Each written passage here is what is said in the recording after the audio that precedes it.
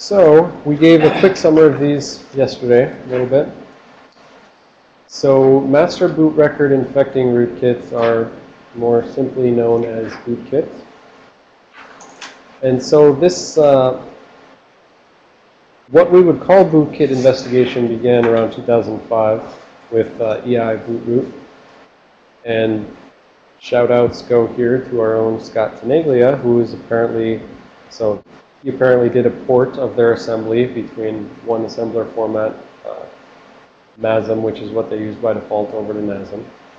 So if you ever meet him, you can be like, man, you're elite, man. They were giving you shout outs in the first bootkit, and you're not worthy. All right, so bootroot, and then eventually vbootkit and stoned bootkit, 2009. But it's worth mentioning, like for instance, this stoned bootkit, he was really calling back to an early virus called the stoned virus. And that actually infected the master boot record as well. And so early viruses would infect master boot record in order to propagate between systems. So this was sort of a known technique from viruses from back in the day, but it was adapted for use in rootkits in order to hook into the system and change it and hide themselves and stuff like that. All right, so what does an MBR actually look like? To make things concrete, I wanted to show an example of this. And this is a pretty good site that really digs down into the master boot records for the various operating systems. And so this is what the literal hex dump of a master boot record would look like. So all this stuff in green, that's all actually 16-bit real mode assembly code. So I believe, yeah, so he has the disassembly down here, so 33C0, XOR AX, AX, blah, blah, blah. So 33C0, right? So this is all just assembly code at this point. And the point here is when you're booting up the system, the BIOS, when it's done doing whatever it's going to do, when the BIOS is finally done and it wants to start kicking off the boot of the system, it reads the first sector of the hard drive, you know, sector 0, track 0, ring 0, whatever. Cylinder 0. It reads the first sector of the hard drive. Oh yeah, there it is. Cylinder 0, head 0. Okay, sector 1. Whatever. Reads the first sector, puts it into memory, and jumps to the first byte of it, which is where it's going to find a 16-bit instruction. And so these are all 16-bit instructions.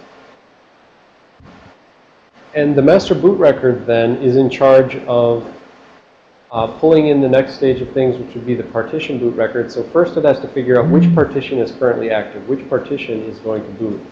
And so to that end, there's some information right here. Each of these things, 16 bytes long, is actually a partition information. So that specifies data for one partition. This specifies data for another partition. That specifies data for another. So there's kind of 4 potential partition informations, and then there's just sort of a signature here at the end. So I haven't ever looked at this to see how well this specifies it. I don't think it's particularly, yeah, not particularly enlightening. I like the description in your book. So go to page.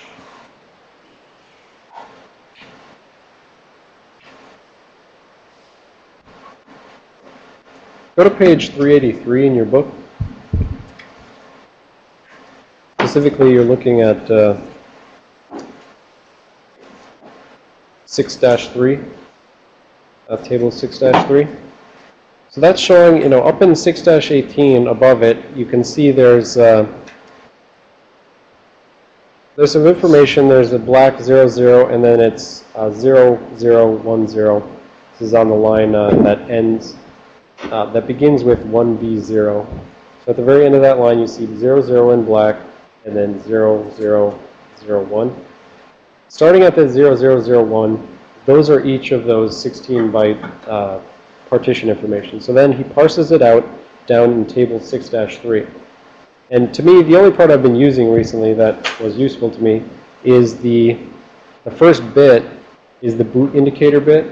So if the most significant bit of one of these entries is 1, meaning that the byte looks like X80, then that means this is the partition that's active right now. So you can see up here, this one has the first partition active because it starts with 80, things like that.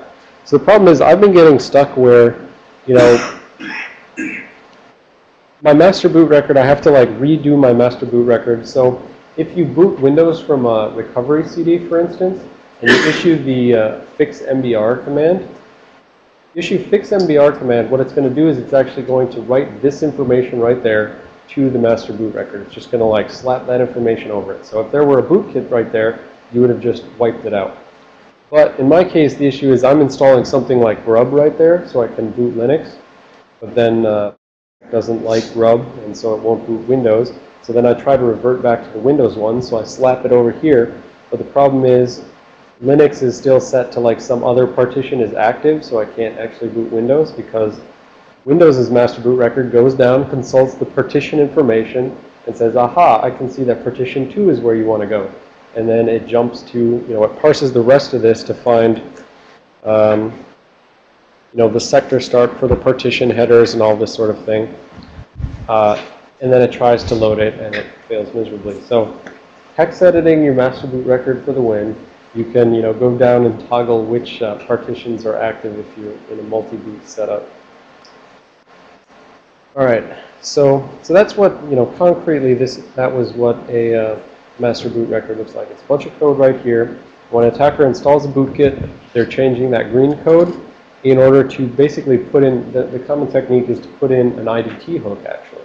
So they're changing that code, puts in an IDT hook where the IDT is set up in a certain way by the BIOS before it transfers control. And so then this is setting it up and saying, you know, I want to find out whenever any of these, whenever any data is being read from disk. So it's going to see when data is being read from disk, and then it's going to search for particular byte strings, and it's going to put an inline hook or something else into any new code that's loading. So the way things work is that your BIOS kicks off to the master boot record. It reads in that first sector. It runs that green assembly code, 16-bit real mode assembly code. Master boot record, then, its job is to go down, and you know, it's a very small code, right? So it can't do that much. Its job is really to go down, parse that last little table of 4 entries and say which partition is active right now. And for whatever partition is active, it parses it, finds the sector information where it can find the partition bootloader, or sometimes called volume bootloader. And so it pulls that code in from whatever sector is specified in that little table at the end, pulls that information in, and then, you know, jumps to that code and lets that start running. And so we could start, you know, parsing out what the partition bootloaders look like and stuff like that. So that's why, for instance, when you're installing grub, it actually has an option. It says, do you want to install me to the master boot record, or do you want to install me to the partition boot record? Because maybe you want to leave your master boot record the same so you can boot Windows normally, but then you want to, or other times you want to put Linux, you want to put grub right here so that it can boot Windows and it can boot Linux, and it all just depends on some foibles of where Windows wants to be in terms of assumptions on the hard drive. So anyways, you know, that's where the rootkit is. He's getting in at this level, at the master boot record level. The rootkit is there. And because of that, like I said, his first job is just to read in that partition bootloader. And then the partition bootloader's job is to pull in this other part, the NT loader or boot manager, stuff like that, which loads in OS loader. I think actually those two, the OS loader and the NT loader, I think those are kind of appended together. But you can see that at some point, you know, the NT loader has to transition from real mode to protected mode. And then once you're in protected mode, the OS loader gets ready. It loads up WinLoad, and that thing then loads in the Windows kernel. So at each of these stages, each of them is passing along to the next stage. But the rootkit is in there early enough that it says, I want to make sure that I change things to my advantage at each stage. And so in the early stages, changing it to its advantage means hooking the IDT so that it can find out when the partition is loaded or when NT loader is loaded, so that it can, once it finds, unfortunately I don't remember exactly where this happens, but let's say that when this goes from real mode to protected mode, yeah, I think that's a good description. When you go from real mode to protected mode, the interrupt descriptor table entries are going to start being treated differently. So no longer is going to be the case that your IDT entry is going to call you back every time that you have data being read in from disk. So this is sort of an issue where the attacker needs to, the attacker had control at this stage. He found out every time data was being read in from disk, he could search for signatures, for instance. But when this stage goes to that stage, he would lose control. Probably going to have to do this later and fix it. But this stage to that stage, he's going to lose control. So what he does is, at this stage, when it reads in this stage and gets ready to execute it, right? So this thing is read in the OS loader. It's ready to jump to it. Before it allows it to jump to that, the attacker puts in an inline hook here so that he can be placed at whatever code is responsible for reading in the next stage. So that now he can still see when stuff is being loaded in, because ultimately his goal is, at such time as the NT kernel is loaded into memory, he needs to be sitting there waiting and having control so that he can say, you know, search the NT kernel and then find something like, you know, the code which enables the requirement of Windows Vista to sign kernel drivers. And he says, I don't want this thing to require me to sign kernel drivers in the future. I want to just drop a kernel driver on the system and run it. And so he can scribble that out. You know, he can put no ops over the initialization. He can make functions return immediately. He can do anything, right? Because when you overwrite code, you can do anything. And so he overwrites code in the kernel before he allows the kernel to start. Same thing if you want to get rid of PatchGuard, for instance, right? So in some of these proof of concept things, some of their payloads were, I'm going to turn off signed drivers and I'm going to turn off PatchGuard. So there was like a simple one that I saw recently where at the actual, I think at the OS loader level, there was something which would call initialization function in order to turn on PatchGuard. And they found that if they just turn that to return immediately, then PatchGuard never gets initialized. It's never, you know, checking if anyone's putting inline hooks in the kernel. It's never checking if someone's changing the SSDT or anything else. And, you know, you think because PatchGuard is, you know, protecting the system that it's all good, but the system has been subverted before it even started, essentially. So that's sort of the basics of Rootkit, right? So that's where the attacker gets early enough in the stage that he can hop his way along through each of the stages to maintain control so that he still has control by the time the kernel proper starts. All right, so just talking a little bit about the history here. The original EI boot root is still available. Problem is this gets flagged by our antivirus. Otherwise, I would have shown this as a simple test because the other ones haven't been working for me. And so this was the first proof of concept where they were specifically targeting kind of rootkit-like behavior. It actually, so first of all, it didn't actually install to the hard drive. So it didn't like overwrite your master boot record on your hard drive proper. Instead, they had a boot CD where you put in the CD, you boot off the CD, and what does it mean to boot off the CD? It means that at the BIOS level, you've set some configuration that tells the BIOS, rather than reading from hard drive sector 0, I need to read from the CD sector 0, right? So the BIOS now passes control to the CD. The CD has its own, you know, quote, compromised master boot record or hijacking master boot record. And what that does then is it's sort of, it's just a little off to the side kind of thing. Phil, can we go to the board?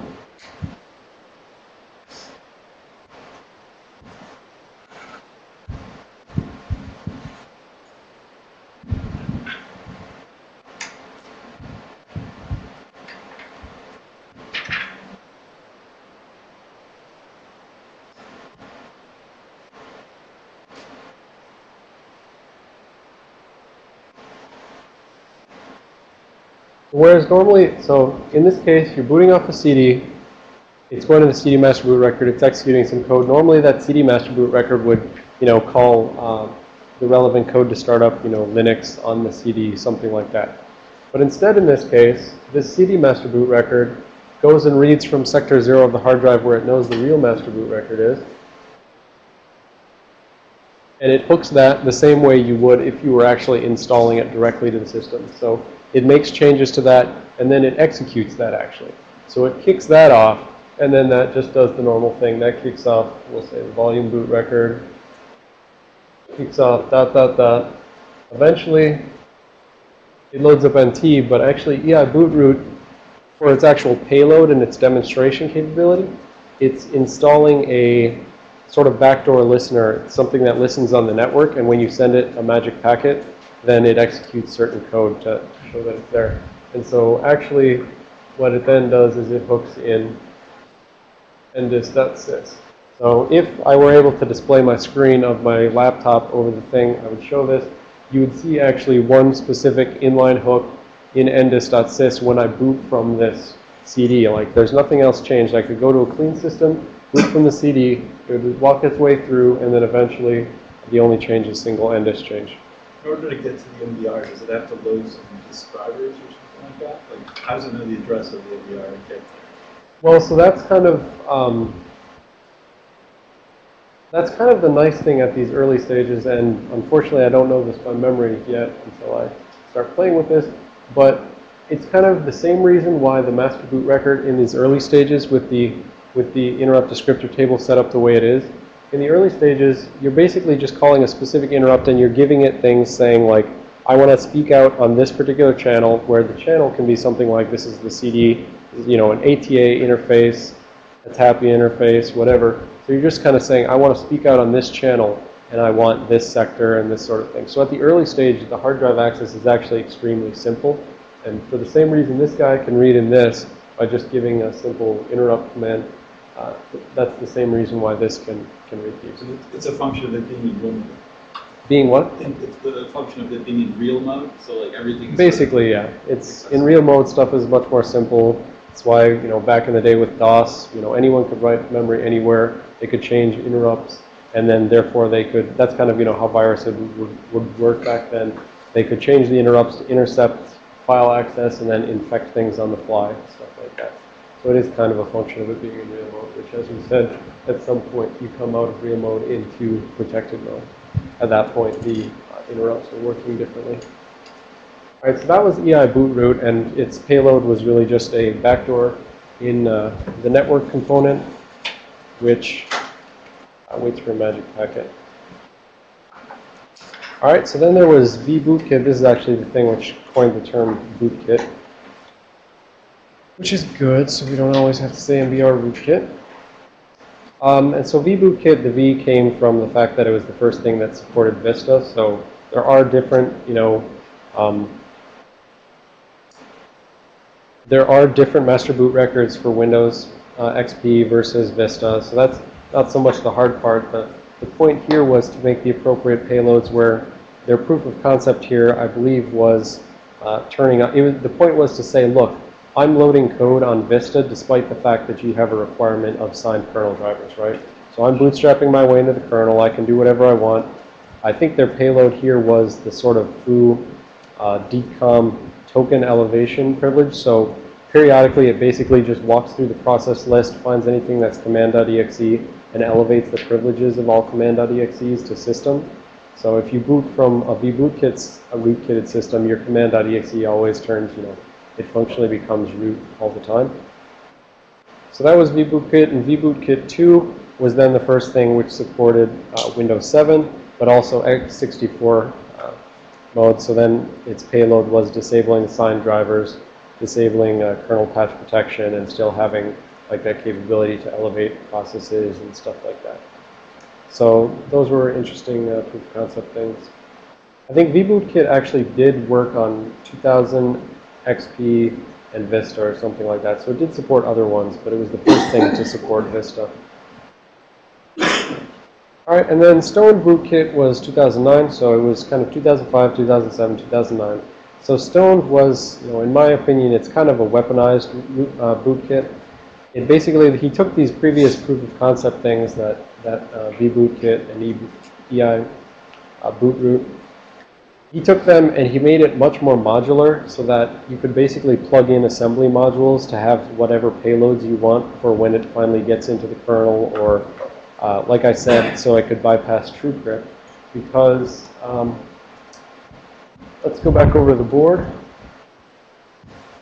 like I said, I hypothesize, I haven't looked it up,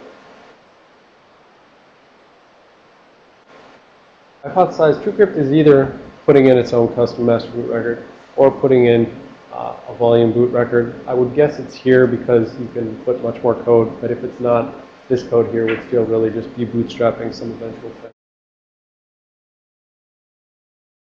And so the issue was, I was talking about how by hooking the interrupts, it can see when this is read in, it can search for strings if it needs to do things. But the point is, there's that cut partition where at some point, you know, protected mode versus, or protected mode versus real mode. At some point, it's going to lose control when it, you know, it has control based on hooking the interrupts. At some point, it's going to lose that control. So it's wanting to read data as it's coming in so that whatever's on this side of the barrier, it writes inline hooks into that, so it still has control, so it still has code executing when you jump over into protected mode, right? The problem is when you have things that are doing stuff like full disk encryption, if this thing is transparently decrypting data as it's coming off the disk, even on this side of the thing, on this side of the cut line, when it's seeing data read in, the data coming back from the interrupt is encrypted data, right? It's still encrypted. It's only when TrueCrypt handles the interrupt that when TrueCrypt is given the data, that it decrypts it and then, you know, does whatever next. So really, if we say, I don't know how I'm going to draw this.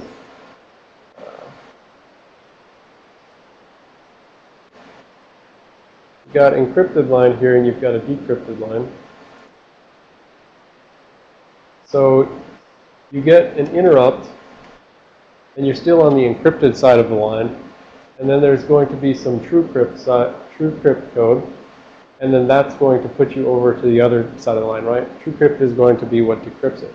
Therefore, really, the attacker needs to be right here, and they need to put themselves there so that they can eventually get themselves onto the other side of this partition as well. So this thing also included modules to deal with that, and I would expect a similar methodology would work on most things.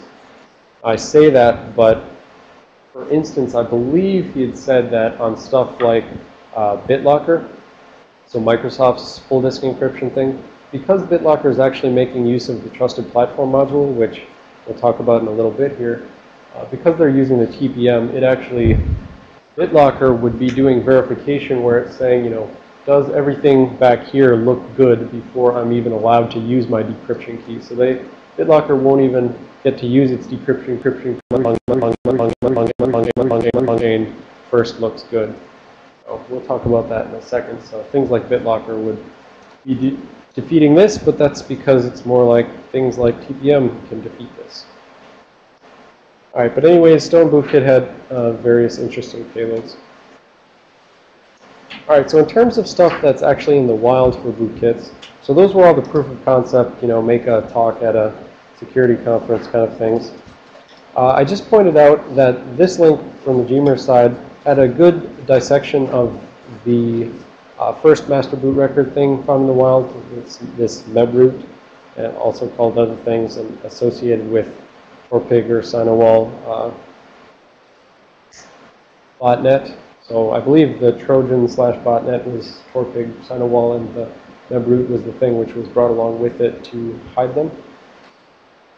So I just want to show this quick. This analysis at the Gmer site, it shows how this first thing which was in the wild was actually pretty much the EI bootroot code, just modified slightly. So someone took that, said, hey, that looks like a good idea, and then started using that. So on this side is the original EI bootroot code, and it's got its, you know, 16-bit assembly. And then on this side is the mebroot code. So all of that looks the same, all that looks the same until the only thing different here is this clear direction flag that they put in there. But then we go down here, that's the same, move, ds, bx, etc. All right, so this is a little different. This uses a deck. This uses a move and a sub, and move, sub, and a load s. But really, like, huge swaths of this code are basically all the same. So that's like, a bunch of that's really all the same. So that was just that's a little analysis of thing in the wild. Also TDSS, or TDL3.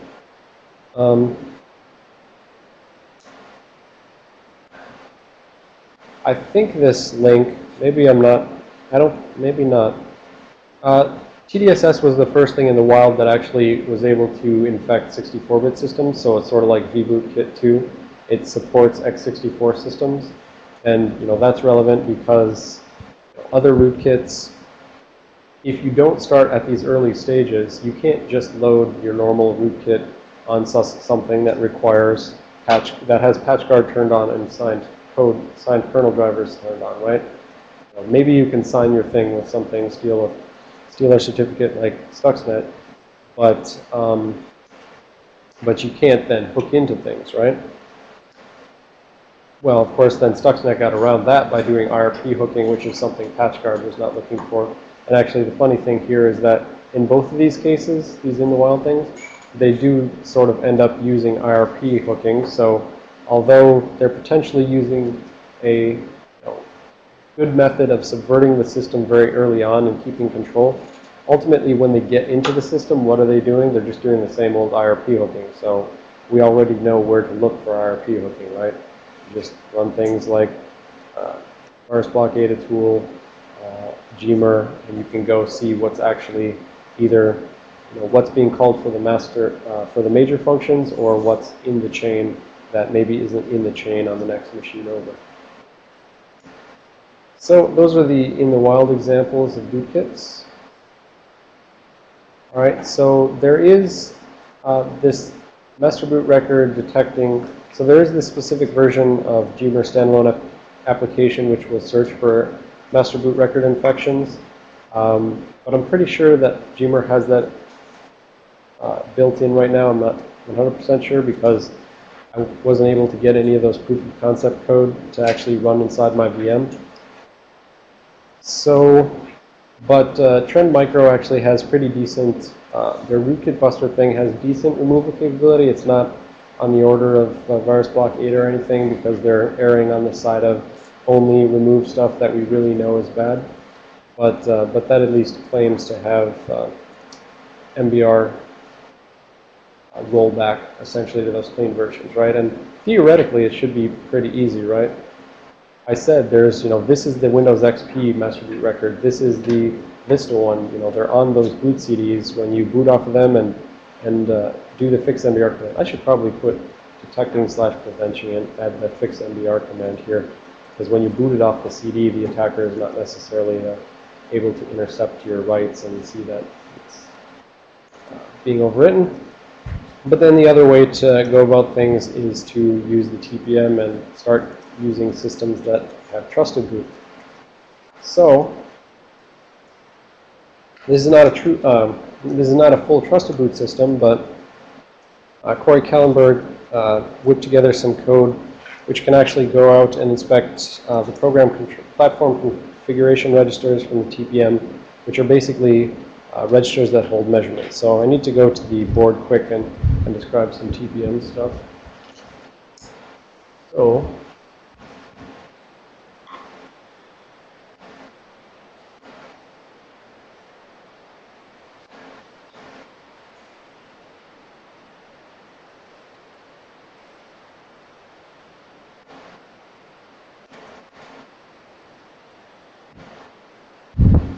So the TPM is a separate chip out on your motherboard somewhere. I think, is it LPC bus? TPM is a separate chip outside of your CPU or anything else, and it has some basic crypto capability. It has some basic storage capability. The key thing that we like about it is the fact that it has key generation capability where it can generate a private key, public key pair, but it can keep the private key in this little microprocessor out to the side and never export it through any software means. There's no command which you can give to a TPM to give it to give up its private key. It keeps the private key, and it has the requisite circuitry in order to do things like digital signatures through RSA or something like that. But for purposes of trusted boot, the interesting thing here is the platform configuration registers. So you've got some number of PCRs. Those are registers like any other register. They're volatile memory. They get reset on reboot. But when we have a trusted boot system, so you kind of get the initial part of trusted boot for free just by turning on your TPM. So if you go into your BIOS, you turn on your TPM, it'll automatically enable some code in the BIOS, which is called the core root of trust for measurement.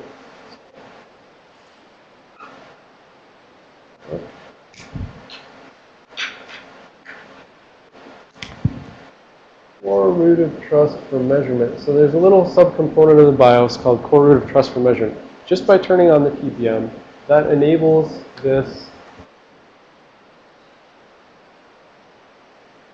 core root of trust for measurement. And what that code does is that code is aware of the existence of TPM. It knows how to speak directly to the TPM. And what it does is it basically measures this stuff and hashes it. So hash all of this thing, the core root of trust plus the BIOS. Yeah, I think it maybe hashes these separate. I can't remember. Corey, ping in on the chat if I'm misdescribing this. Yeah, I'll say that it's doing those separately. So it first hashes the core root of trust for measurement, and it takes that and it puts a SHA-1 into there. So it does a SHA-1 of this data right there, puts it into platform configuration register 0. Then it does a SHA-1 of that, and it puts it into there. In reality, okay, I should, all right, I'll be meticulous about this. In reality, the way that putting values, so you don't actually just write into these PCRs, because if I could just write into these PCRs, then any attacker could go in there and put any value he'd like in there. So instead, when the TPM gets reset, the PCR has the value 0 in it. And what you do is you take a SHA-1 of this, and there's this operation called extend, and that's how you actually write into a PCR. And what it does is it says the new value for PCR 0 prime equals SHA-1 of whatever you want. This is a variable, and here we're going to say this is the SHA-1 of core root of trust for measurement. Concatenated, so this is a concatenation sign here. Concatenated with the current PCR 0 value. Whatever is already in PCR 0, which at time of reboot is going to be 0.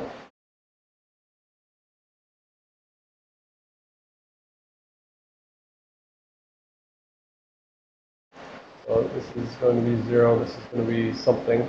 Concatenate those together, take SHA-1 and put that into the PCR 0. And so you can see that the reason why this is preventing an attacker from just coming in and writing any value they want to the PCR 0 afterwards is because if the attacker wants to change PCR 0, he has to do this calculation again. He says extend it, it does a SHA-1, and this is, the attacker has to calculate something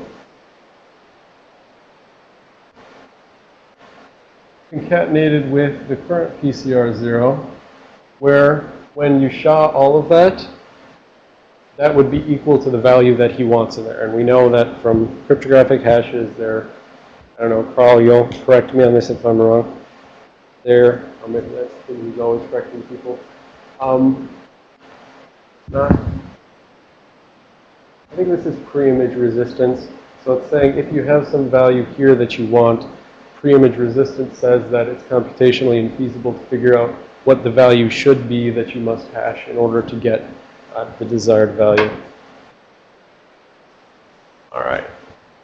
No corrections on the line. So anyways, when you turn on trust, so just by turning on your TPM, automatically kick off the CRTM. That measures itself, puts it there.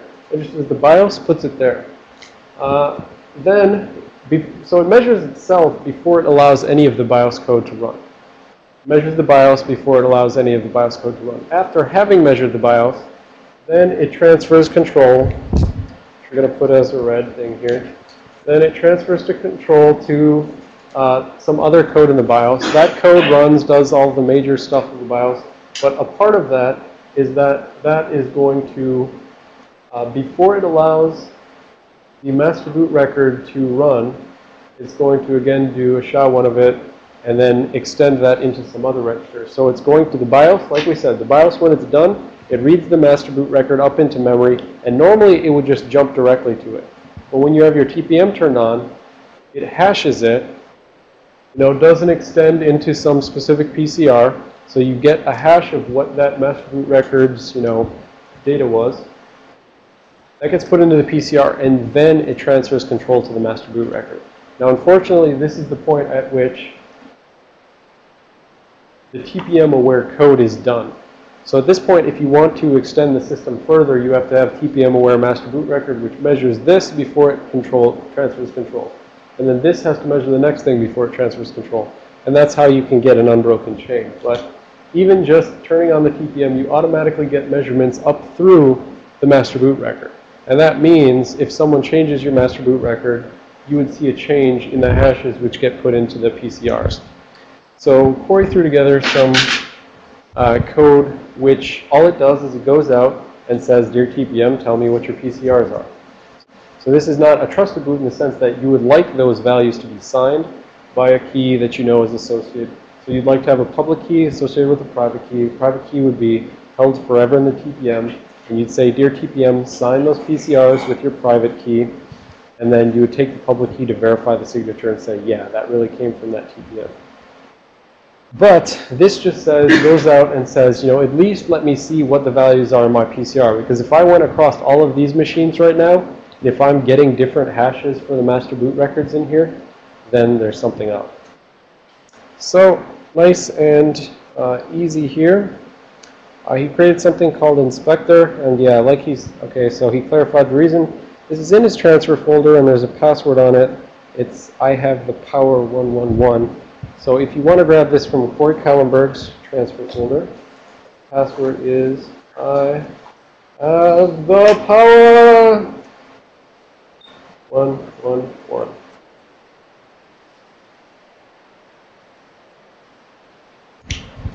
That's the password on the zip file in his transfer folder. And that's only because this instDriver.exe, actually, I don't know, Corey, I ran this and Symantec didn't complain about it. I'm going to disable Symantec just in case, but sometimes it says this instDriver, which all it does is it loads up this TPM driver. But like I said, from rootkit.com, so it must be bad. So run.bat will load up this will run instDriver, which will load the TPM driver, which will talk to the TPM and say, "Please tell me what's in your PCRs right now." So I run that, loads it up, and these are the values in the PCRs right now. So a couple of interesting things worth noting here. So we see these values multiple times, there and there. So there's just copies of the same thing. Overall, we only seem to have 4 unique values here. So there's this 0th one, which I said I believe is the core root of trust. Got this 1, 2, and 3, which I think is the BIOS. 4, which I think is the configuration of the BIOS. So it can actually tell you if someone goes in. So I believe that's the NVRAM. So it's the non-volatile RAM, but it's only non-volatile as long as you have a battery plugged into your machine, right? So it's got the tiny little battery that keeps the NVRAM having electricity so that it can keep your BIOS configuration, and that holds the stuff like if you're booting from CD or you're booting from disk. So if someone goes into your BIOS, changes it so that the CD boots before the hard drive, you can detect that because that'll be a change in there. All right, and then I believe this one right here, 5, is the master boot records hash. So basically now if we ran this across all the machines and if we were seeing this 5 was different across things, then we'd be suspicious that something has a different master boot record. We'd want to go inspect further. So this is at least an initial cut of a way that you can be checking MBR across systems. Because this hash is taken before the master boot record gets control. So if you have a bootkit installed, this hash is taken, it's put into the TPM, before the master boot record runs, so that even, you put this hash in there, the attacker could run and they could try to change the PCR if they want, but the problem is that pre-image resistance. They could try to extend something to PCR5, but they need to find out what this question is, so that SHA of that value plus, concatenated with SHA of something else when hashed equals, equals this value. Equals some good value, I guess, mixing things up here, pretending that the attacker was installed there. All right, so that's one way you can go about detecting master boot record infecting rootkits. All right, and so I guess I had this slide, which is just kind of talking about what I just talked about, where you start at the hardware at time 0 when you reboot your machine. PCRs all get either set to 0 or F. So we saw that in some of these things. Some of these have 0 by default. All these ones up here have 0 by default, and some of these higher ones have F by default. Doesn't really matter, but they all get set back to default states at time 0. Then the core root of trust for measurement gets kicked off. That's right here. And it says it measures itself in the BIOS and it puts those into PCR 0. Then it transfers control to the BIOS, where the BIOS measures option ROMs, like I was just talking about, PCI expansion ROMs, anything that's sort of a little plug-in for the BIOS to initialize, PCI cards and things like that.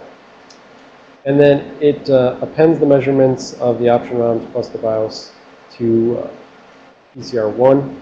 Now, I should say that these right here, these say what's supposed to happen per the spec. Don't, take this with a grain of salt. I don't think this is necessarily exactly accurate. Second, this thing called the OS loader, this is actually just the master boot record. So it's only measuring the master boot record, putting it in one of the PCRs, and then it says, passing control to the OS. Well, we know that there's this breakpoint here where the master boot record passes to volume boot record, passes to NT loader, passes to OS loader, passes to win load, blah, blah, blah. All of those phases pass the master boot record. In order to get this chain to continue, you would have to have TPM aware things. So I said in the BitLocker case, over to the board. I don't even know exactly where it is, but so BitLocker is over here somewhere. It's doing this transparent encryption, decryption of things. But because BitLocker is TPM aware, it uses a different capability to TPM called, what's it called again, where you lock in a key to the TPM. Anyone? Anyone?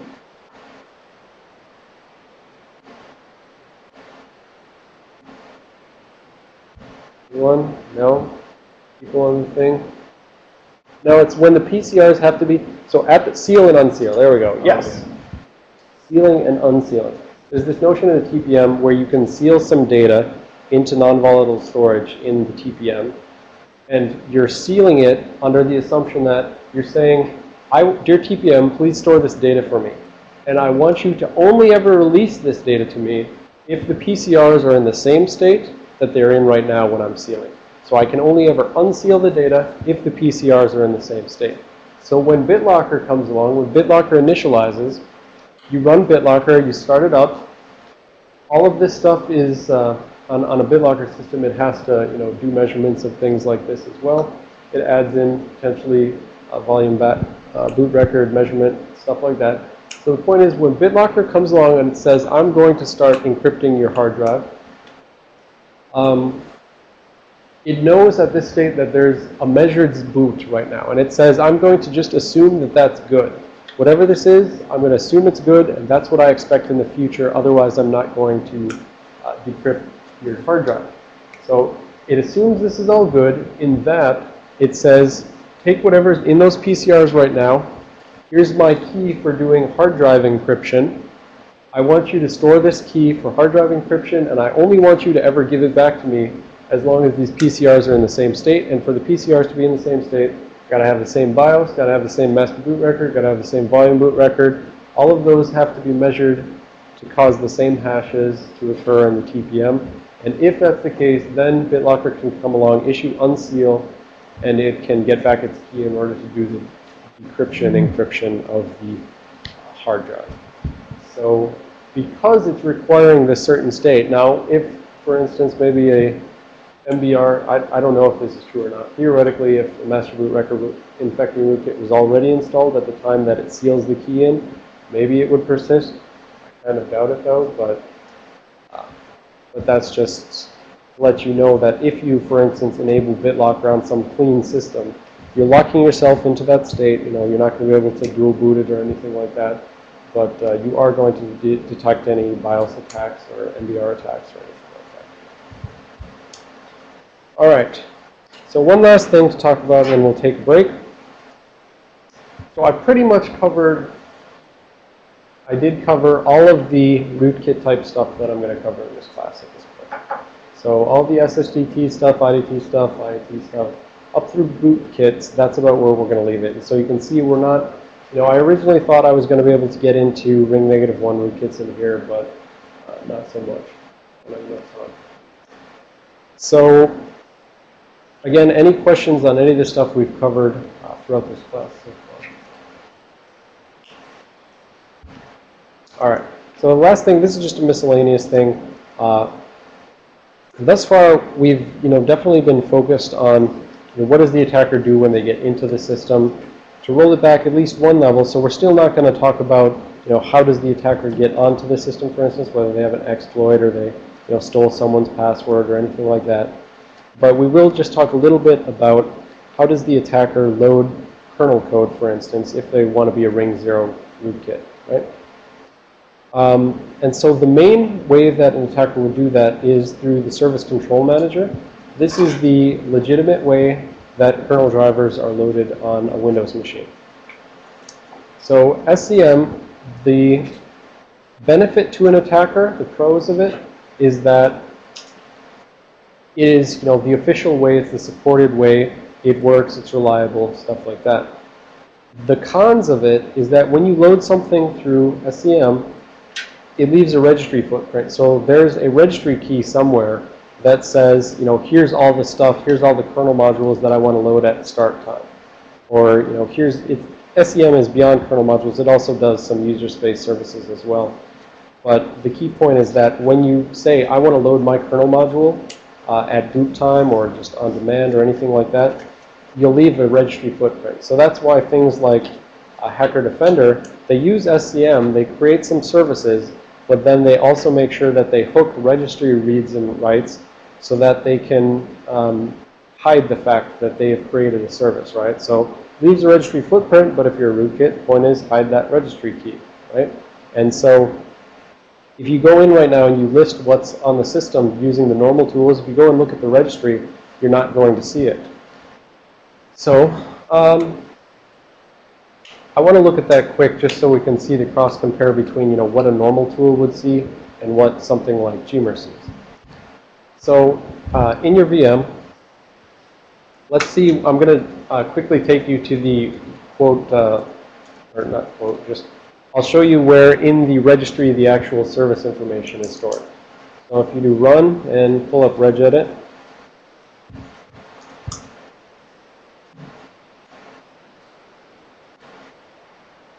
so go to HKey local machine and then system and current control set right here. This current control set is actually just sort of an alias. It's actually pointing at one of these two things above it, control set 1 or control set 2. There's two of them because one of them is just whatever the last successful boot was, and one of them is whatever your current thing is. So it keeps kind of a quote known good version so that if your system isn't working correctly, it can drop back to something that doesn't load a particular kernel module, for instance. But anyways, current control set will always alias to whichever of those two is being used. So that's what you want to look at. So expand that and then expand services. And now this is sort of the exhaustive list of all of the services which are registered on the system. So for instance, right now, if I scroll down to basic, I know that this is one of the ones that I added. This is the basic call gate, I believe. So you can see it's not trying to hide itself at all. This is one of those proof of concept ones that all it does is go in and do one specific thing. So, you know, there are many different ways to persist on the system, and there's many different ways to do loading the kernel code. But you can see I was very lazy with these, and most of these I was quite lazy. And I just used SCM to load them as normal things under the assumption that they would look basically like just some system component to you, and you wouldn't know exactly what's supposed to be on the system.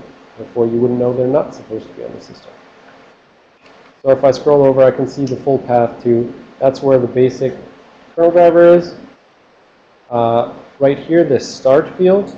You can Google this, but there's just a few different things. Actually, it's probably in the book on that page 199. Book on page 199. I'm pretty sure this goes in order. At the bottom there, where it's saying the start parameter, there's boot, system, auto, demand, disabled, stuff like that. Pretty sure boot is 1, system is 2, auto is 3. Things like that. So boot means start this service, which means load this kernel driver at boot time. So system's booted up, load up the kernel driver. And so these are just different levels of when they get started, essentially. So the earliest you can start is by setting something as a boot load driver. So if you set system, it would wait, it would let the kernel start doing initialization, and then it would do it. All right. So these are the things which are currently defined.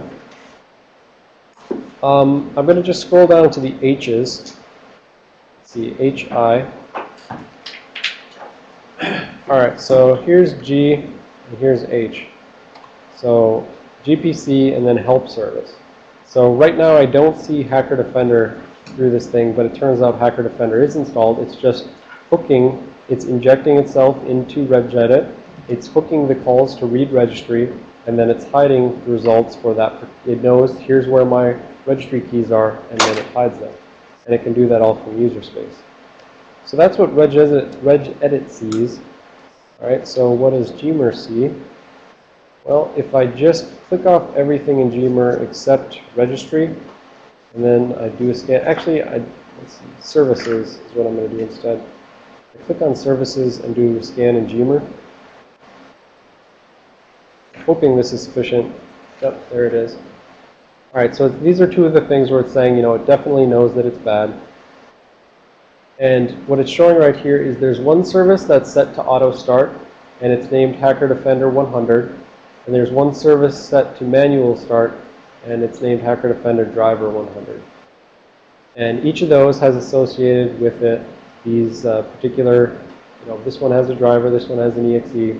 And those entries are in the registry right now.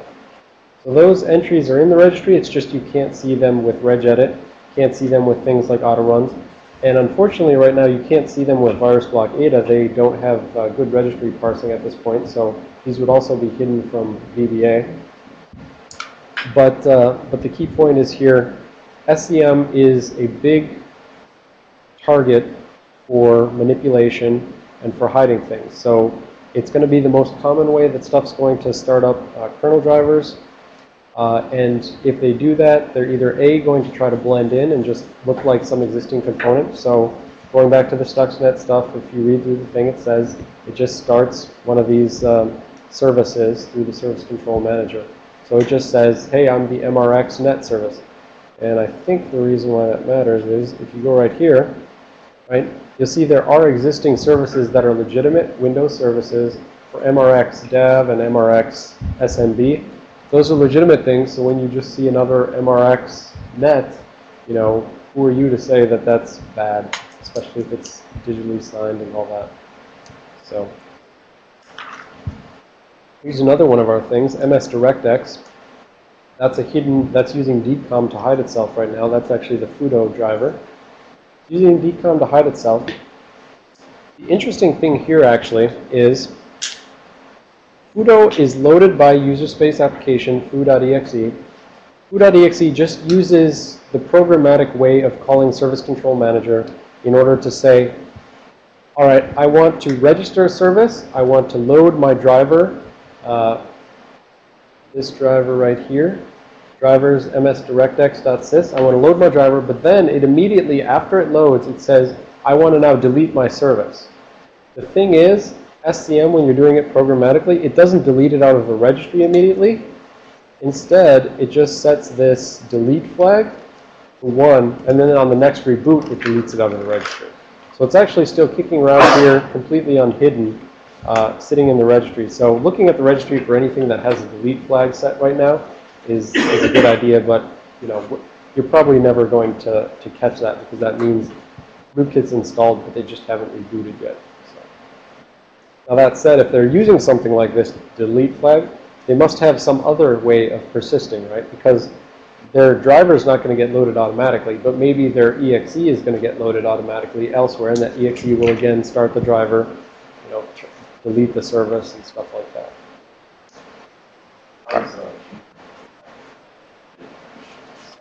How does Gmer detect the hidden registry settings? I believe, but don't quote me on this, I believe it's going to go directly to disk and parse the registry files off of disk. So these things, so Hacker Defender right now is hiding things when you're calling the ZW query key, and you're calling system calls to read the registry to basically let the OS parse it for you. But I think Gmer is actually going to the registry file, parsing it, and saying, what does a system call show me, and what does my manual parsing show me? Cross-view detection, you can see that something's hidden. And specifically, that's why they have that services tab, is because they know that that's going to be a common target. You can hide things anywhere in the registry, and you will, if you go back and run these things again, you will see stuff hidden elsewhere in the registry by Vanquish and whatever else. But services was a particular one that they focused on, because they knew that if people use the legitimate SCM method of loading kernel drivers, they're going to probably want to hide their driver in the registry. All right, and so I'll come back to this point a little bit when I cover auto runs. I may even cover auto runs next. So that was the first legitimate way. So that's the legitimate way of loading kernel drivers. Now there's a couple other ways. One of them is ZW set system information. So this is something Greg Coughlin found and posted to BugTrack back in 2000. And this was just, he was, back in 2000, reverse engineering stuff, looking for good rootkit targets. And he found with this one that there was actually a particular input you could give to this in order to specify a driver file, which would then get loaded into memory. Now, there's a caveat to this, in that this driver file, which gets loaded into memory, gets loaded into paged memory. So that means it gets put into memory, but this memory can be kicked out at any time. So if you're loading a kernel driver, which is, for instance, going to put an IDT hook, you don't want that IDT to that IDT code, which gets invoked when an interrupt occurs, you don't want that to get kicked out of memory, because otherwise you're not going to be able to get it in time, and you're going to crash the system. So the attacker has to be aware that their code is going to be loaded into pageable memory.